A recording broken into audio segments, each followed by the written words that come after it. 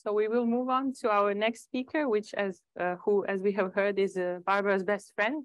So that's really nice to have two friends speaking one after another. So that's Cynthia Kenyon. So Cynthia did her PhD with Graham Walker at the MIT. And then after that, she joined Sidney Brenner's lab here at the LMB for her postdoc. And as we have heard, her time here overlapped to some extent with Barbara. And then she joined UCSF, where she is the Herbert Boyer Distinguished Professor. The awards that Cynthia has won are, too many to mention here. But one very interesting thing that I believe she will talk about is that she discovered that a single gene mutation could actually double a lifespan in the healthy fertile C. elegans. So I'm not going to do a spoiler alert and tell you what the gene is. I believe she will talk about that. Hi, everybody. Yes, I'm going to talk about, my time at the LMB and a little bit of research I did since then. I was a postdoc with Sidney Brenner, like Barbara was. I was a graduate student at MIT, where I studied the bacterial SOS response, which is a bacterial response to DNA damage that kind of causes the bacteria almost to differentiate. I found specifically that in response to DNA damage, all sorts of genes get switched on in bacteria, including genes that protect it and from various insults and repair its DNA. But next to me was Bob Horvitz. He had just come to MIT. And he worked on C. elegans. So I got to learn about C. elegans long before much of it had been published. I loved it because it was this kind of like the crystal structure of an animal in a way. This is a cell lineage. And John Sulston, with help from a few others, had figured out where every cell in the lineage comes from. And you could also look right into the animal. It was transparent, like one of those watches where you can see the gears. And you could just watch cells. So you could follow cell lineages. And every animal developed pretty much the same way. So I thought it was fabulous. And it was a way to kind of go back into an animal and find out where the gene switches were. That's how I looked at it. So off I went to the MRC. And I was, Sidney was my mentor. But these guys here, Jonathan, John White, and John Sulston, were right around me every day. And they were just spectacularly wonderful. And I also want to mention women. There were, I didn't really think of myself as a woman scientist. We were all just scientists, I thought. But turns out there were some really great scientists in the making at the MRC when I was there. Here's my buddy Barbara. But I remember singing in the stairwell with Marion Beans and Tabby Doniak. And Maria Lepton and I had a 2-member journal club. I was studying developmental biology, but I didn't know anything about it. I didn't even know what a nucleus really was. And she was coming from immunology. So we just devoured developmental biology literature together in a 2-member journal club. And then Barbara and I hung out a lot and went to the Green Man practically every night and had Kahlua and coffee or whiskey, depending on if it was me or Barbara. Anyway, so worms. I decided, so the thing about worms is you could take a mutant, an animal that was defective in some gene, and you could follow cell lineages in it. And often you could discover a deep underlying truth about developmental biology. And that had been done in Bob's lab and elsewhere. And I wanted to do the same thing. So off I went to study cell lineages. And I became interested in a mutation called, a mutant called MAV5, which was told to me, Marty Chalfie told me about it. Jonathan Hodgkin had isolated it. And it was an interesting mutant because, I'll tell you in just a minute. I'll tell you now. So it's an interesting mutant because cells that would migrate in one direction instead would turn around and migrate the other way. And some structures were missing, but others were present. So it seemed like an informational defect of some sort, but it was really not clear what kind of underlying message there might be. Meanwhile, so I went into this dark little room where I stayed for about 4 years. I even had taxi drivers bring me food. It was like Uber, but many, many years ago. But they would do that. They would deliver it to my dark room where I was doing cell lineages. Meanwhile, a lot of people actually thought I was kind of crazy and made not very nice comments about being in a dark room all the time. Anyway, Peter Lawrence worked right across the hall from us, and they were studying developmental biology. And in the field, Antennapedia, one of the Hox genes, had just been cloned. And Peter would tell me, Cynthia, why don't you stop studying the worm and study something interesting like Antennapedia? And I thought, well, no, I'm just going to stay in this dark room and maybe learn something. And so I finally published a paper about this gene, which it turns out affected lots of different cell fate decisions, but they were all in the posterior body region. And that was interesting because unlike in flies where cells kind of stay put from the very beginning, the cells that end up in this region didn't come from that region during development. They migrated there or were shifted around. So it seemed like it was something besides just, you know, it was some kind of positional signal, but it seemed like it was going to be different from the fly signal. However, when I got to UCSF and cloned the gene, I found out that it was Antennapedia. So all the time that Peter had been harassing me to study Antennapedia, I had been studying it actually. And so I was actually kind of disappointed because it wasn't brand new, but at the same time, it was really fun to try to understand how a Hox gene could act in the worm to make worm patterns and to do it in a way that didn't start out, actually had a lineal component to it. So it was very interesting. I won't say any more about it because I don't have that much time. But this made me interested in aging. The fact that these two animals, worms and flies, could look so different, and mice, which had this complex, etc., could look all so different from one another, but be generated by this kind of common program, got me really, really interested in aging. And I'll tell you why. It's a universal process, but the rate can vary a lot. And so that means that gene changes during evolution had to have changed the rate of aging. So there have to be genes that set the rate of aging. And not only that, maybe aging was evolvable. Like if you look at this beautiful little diagram I found on the internet, you can see here in orange, there are short and long-lived insects. In kind of brown, there are short and long-lived mammals. In green, there are short and long-lived birds. So evolution must have extended lifespan or shortened it many different times. So maybe it's not that hard to do. So even though we knew there had to be genes for aging based on evolution, many people thought it would be really hard to find them. First of all, they thought, well, there would be one gene or maybe a whole bunch of genes for the skin and other genes for the intestine. And also that changes would be just tiny and incremental in evolution. So, you know, you couldn't really decipher it. And also evolutionary biologists thought there couldn't be really genes devoted to aging because they would act after reproduction when it was too late to pass them on to the progeny. However, branded into my brain from all my time at the LMB was the fact that small changes in genes can make big changes in body pattern, legs where there should be antenna, extra wings, even eyes in the wrong place, all sorts of cool butterfly patterns. So it seemed to me that maybe there was some kind of regulatory circuit for aging that was kind of like this program, the Hox program, but it would be more like a dial that you could turn up and down so that you could change the rate of aging, make it faster or slower. Fortunately, we worked on worms, which have a very short lifespan. And so we got really interested. I got really interested in studying aging. Now, I wasn't the very first person in the worm field to study aging. Michael Klass in 1983 found the first long-lived mutants, but interestingly, none of them ate very well. He never outcrossed them, and none of them ate very well. So he concluded that there really weren't genes for aging, that genes would affect the ability to eat, which affected lifespan through caloric restriction, which could extend lifespan.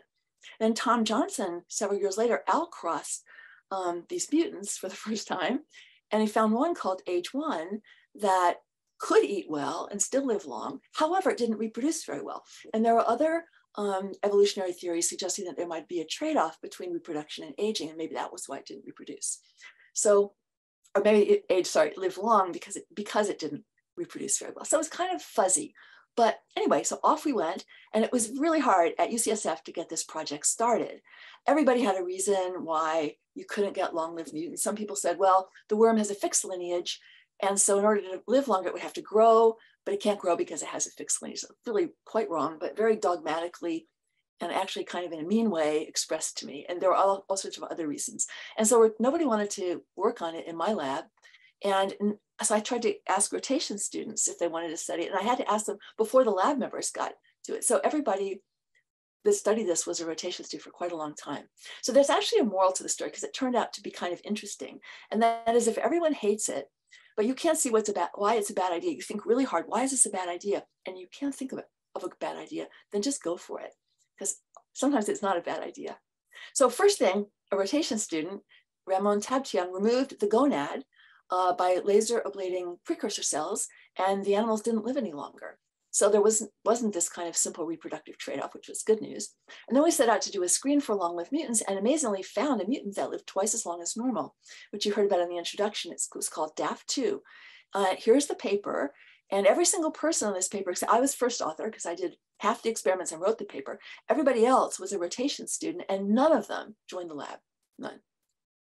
So anyway, DAF2 was known, it was isolated by Sidney Brenner first because it affected a developmental switch that determined whether the animal would grow up or would enter a kind of diapause state.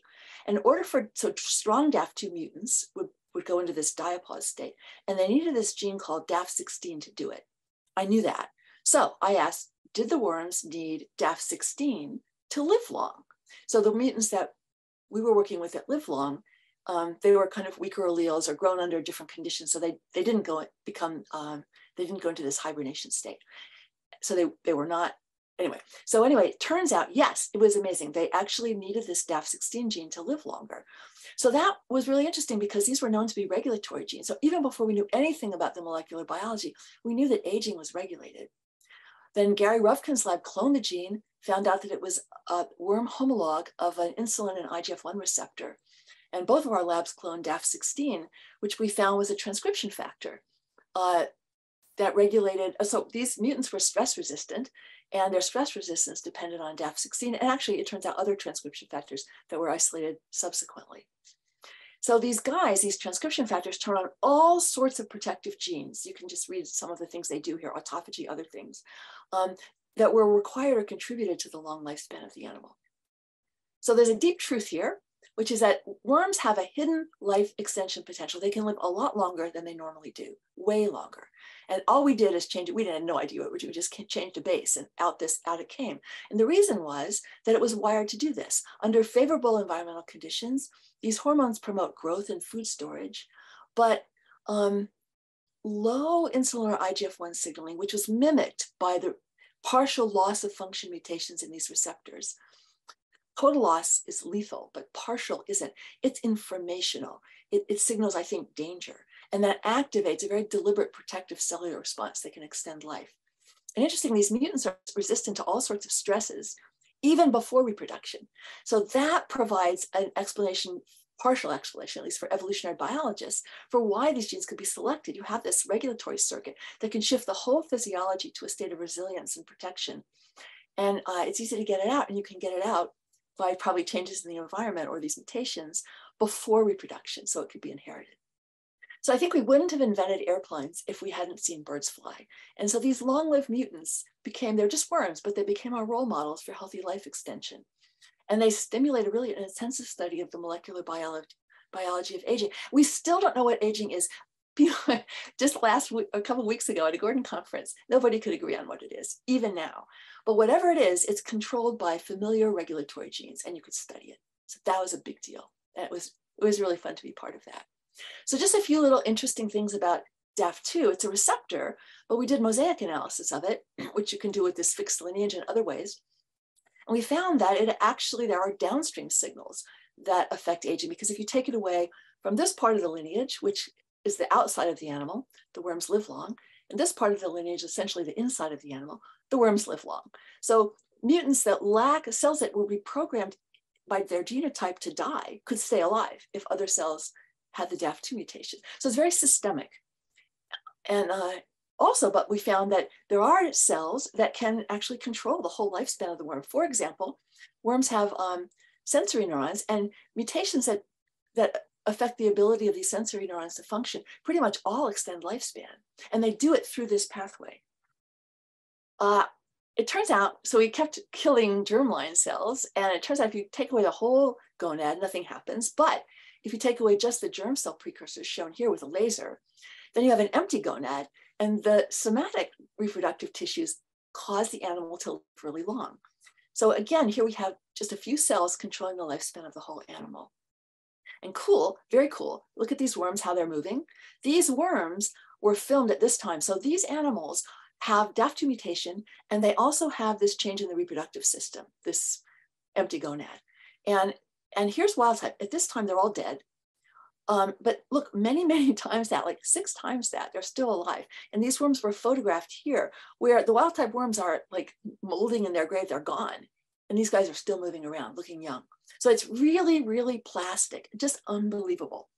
And it's very fun. And it's not just a worm thing, which is really good if you work on worms. You always want what you study to be relevant to something else. But flies and mice live long if you change these genes. With mice, you can change many, many different genes in the pathway and get long life. In fact, these are some of the longest lived mice that there are.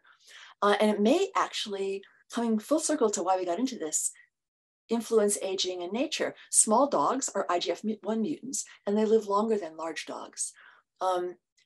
You don't have to be small to live long. You can take away this DAF2 IGF-1 system in adulthood only in mice and worms and flies, and they live long. Bats, some of them live a very long time, have been reported to have defective growth hormone receptor and IGF-1 receptors. Queen ants, just published really recently, which live much longer than workers, like many, many times longer. They actually produce an inhibitor of insulin IGF-1 signaling. Very interesting. So it seems to play a role in evolution, probably not the only role, but a role. We don't know about humans. There aren't humans that live to be 200, so we have to just take what we have. But if you look for, DNA variants in this pathway, you find that they're enriched in centenarians. In particular, DAF16 alleles are enriched in centenarians, very, very broadly. So we don't know, but I'll come back to that. So there are other pathways known to affect aging. Killing senescent cells has been, not by our lab, by other labs, which are inflammatory, can extend at least health span of the animal. Altering NF-kappa B signaling, inflammatory signaling in the brain, can extend the lifespan of the whole animal, kind of reminiscent of these sensory neurons. Giving old fish a young microbiome can extend lifespan. If you partially inhibit respiration or translation, that can extend lifespan. Increasing telomerase activity in old mice can extend lifespan. And giving old mice young blood or young serum can also extend at least health span. So it's really cool. I think aging is very plastic. I mean, it's pretty clear it is in animals, and I really want to slow it down in people. Not necessarily to live longer, but because they're more resilient and they could be maybe more healthy in old age. So because of that, I went to Calico, which is a Google company that studies aging, and we're trying to slow it down in people, and I really hope we can do it. So I want to thank the LMB, where all this started, where I was shaped in such a great way by Sydney, for example, and his desire to go into new areas and be a real pioneer, and by all the people I mentioned, my other mentors, the women I mentioned, everybody that was there, to other mentors I had. And these are the people in my lab whose work I mentioned are in this field, and I want to thank the entire aging field also. So thanks a lot, and I'll stop sharing. But you're going to see a giant version of me, so I'm going to move back. Okay, so I won't be quite so giant. Thank you, Cynthia, for a wonderful talk. Do we have any questions?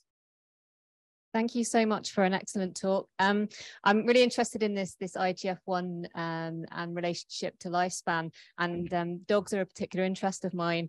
Large breed dogs are more predisposed to cancer, and I wondered as well if you had any thoughts on IGF-1 and its important in the rate of growth, and the rate of growth being important for lifespan as opposed to just the IGF-1 expression. That's a great question. In nature, there's a very beautiful correlation between the length of time it takes you to reach adulthood and your subsequent lifespan. So there may be something programmed, I think there is something programmed into you at a young age. Once you become an adult, like even a young adult, your mortality rate is fixed. Your chance of dying doubles every 8 years if you're a human, and it doubles in a similar way, but faster if you're an animal, depending on the species. However, DAF2 mutants and H1 mutants, for example, which turned out to be in the DAF2 pathway, they grow to adulthood at about the same rate. Although remember, you can stop them in adulthood, the DAF2 mutants. But importantly, to answer your question, if you intervene in an adult, Andy Dillon showed this in my lab as a postdoc, if you turn down DAF2 just in the adult, now of course they've grown already at the normal rate to adulthood, but then if you turn it down, they live long. And the same is true in mice. If you alter this pathway in adults only, then the animals can live long. So it's coupled. There may be something early that sets it off, but it can be, you need these genes to maintain the rate of aging, I think, which is good, I think, in terms of, you know, translation in the clinic and giving older people a better life, maybe, because it shouldn't be too, and rapamycin, for example, is also it's a drug that affects TOR, which is part of this network. And TOR inhibition also extends lifespan. And you can give rapamycin to mice even when they're very, very old, and they still live long. So, yeah. Okay, thank you. Yes. Yeah, one more question. Yes, one online question. Mary Way asks whether any IGF inhibitors have been developed as drugs to extend lifespan. There were, as you heard in the last question, I didn't mention this, but there's a really big relationship between diseases and these genes that control aging. And these long-lived worms and mice, etc., a lot of diseases are postponed. So it turns out that IGF-1, as you heard, influences cancer. And I'll just tell you, by the way, worms don't get cancer, but if you cross the mutation, the DAF2 mutation, into a cancer mutant, now the cancer no longer is very small and no longer kills the worm. Anyway, they were developed for cancer in humans, but they caused, they didn't work.